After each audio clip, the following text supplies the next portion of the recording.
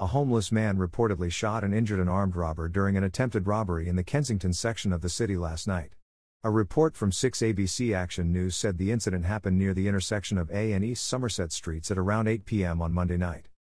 Police said a 35-year-old man approached the homeless man with a BB gun and attempted to rob him. The homeless man reportedly pulled out his own real gun and shot the suspect in the back. The homeless man fled the scene after the shooting. The 35-year-old man was rushed to a nearby hospital where he was last reported to be in critical condition. No charges have been filed at this time.